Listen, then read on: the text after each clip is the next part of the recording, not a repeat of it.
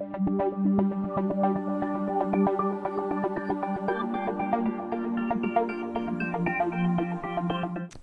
in this video, we're going to be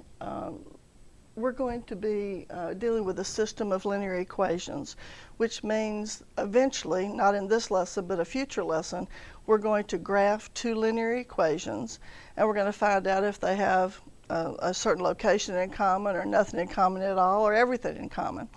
So I've presented you with two equations.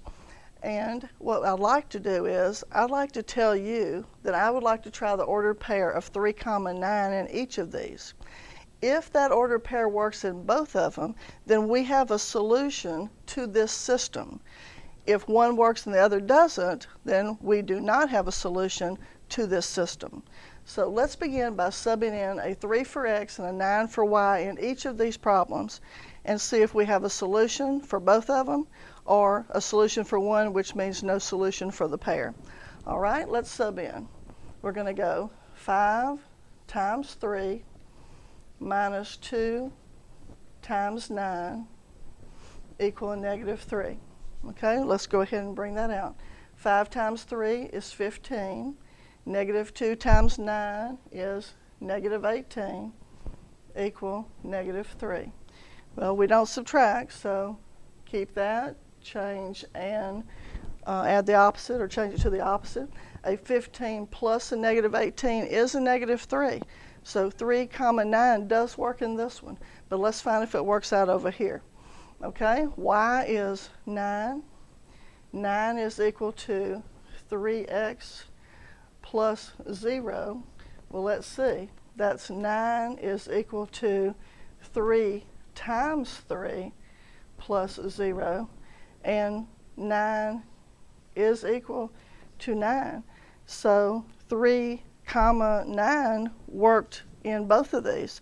So when I look at these equations, I know that when I graph them, they're going to have something in common, and it's going to be 3, 9. So this is a solution to these two linear equations. This is a solution. All right? Now let's try another one. Okay, this time I'd like to do 2x minus y equal 8 and x plus 3y equal 4. And I would like to use a 3, -2 to test in to see if we will find a solution for this, these two linear equations. Okay, here we go. We're going to sub in an x, 2 times 3. There's a minus sign before you put the y. That's a -2 equal 8. Well, 2 times 3 is 6. And that's a keep, add the opposite. So that's 6 plus 2 does equal 8. So it works in this one, but let's see if it is a solution for both of them. So far that worked out pretty well, but let's look at this one. X is 3 plus 3 times a -2, which equals 4. That is 3 plus 3 times a -2 is a -6. And 3 plus a -6 does not equal 4.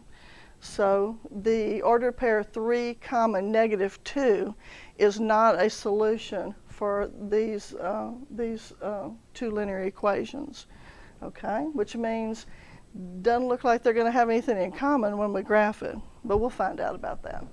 All right, let's look at another one.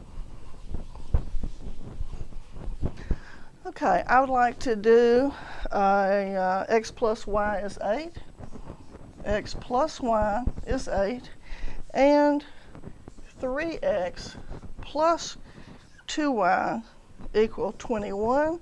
I'd like to use a 2, 4 on that. You ready? Okay, here we go. Let me get back on this side since I'm a lefty. Okay, x is 2, y is 4. X is 2 plus y is 4. Well, 2 plus 4 does not equal 8. Okay, let's try it over here. 3 times 2 plus 2 times 4 equal 21. Well, that looks like a 6 plus 8. Well, that doesn't work at all, does it? They don't have anything in common. So that 2 comma 4 is not a solution, not for these two equations. Okay? Okay, let's try another one. Let's try 2x plus y. 2x plus y is equal to 5, and x plus 3y is equal to 5.